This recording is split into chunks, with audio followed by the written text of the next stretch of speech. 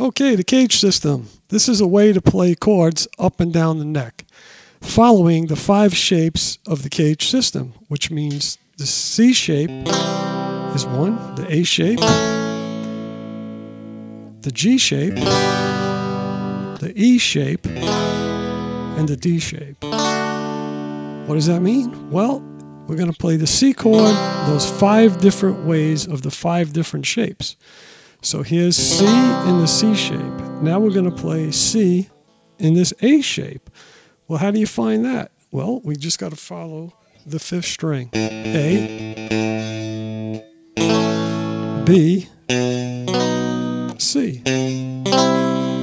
You got C with the bar here, so that's the C chord in the A shape. So you have C in the C shape, C in the A shape. Okay, what's next? Next is the G shape, or the G chord. Well, how do we find a C chord in that shape? Again, we follow the root note, G. A, B, C. Here's the G chord. We can't play it like that because we have to cover the bar, or the nut, right? Okay, so here's the G chord with the bar. This is kind of hard to play. I just usually play it like this. The bar and these 2 notes. Or the bar and the bottom note. So you have C in the C shape, C in the A shape, C in the G shape. Now we got to do C in the E shape. Here's E. So here's your E chord. Well, how do I find C? Well, follow the root note again of E. E, F, G, A, B, C. This is C in the E shape. So you got 1, 2, 3. Those are the 4 shapes. And now the last and final shape, which is D.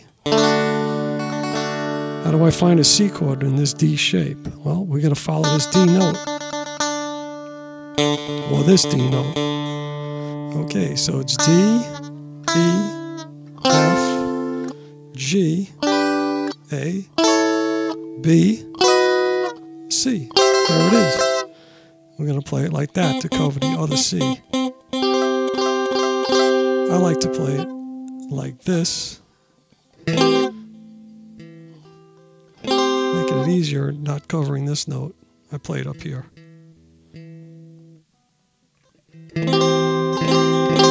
So those are your 5 shapes.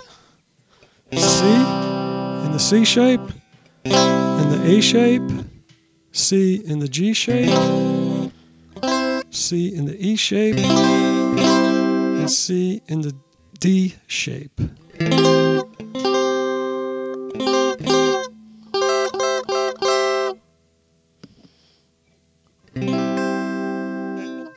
Okay, let's take another example. Let's just take a chord and play all the shapes to it. Let's just pick a chord.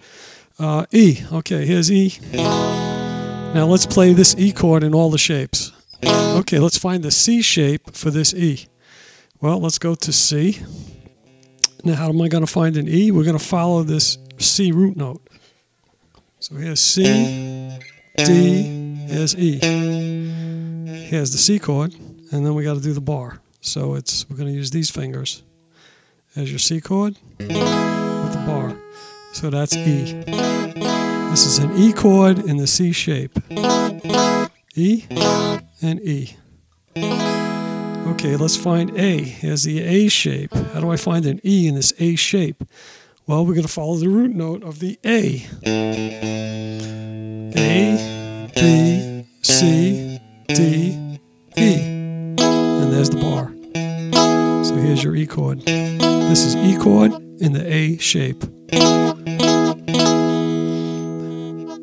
Okay, let's find E in the G shape. Follow this root note. G, A, B, C, D. Here's the E.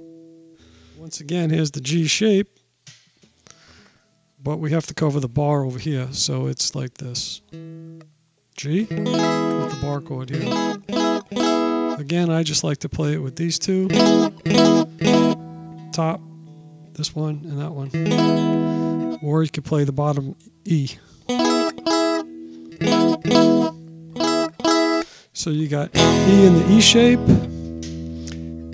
E in the C shape, E in the A shape, E in the G shape, and back to E.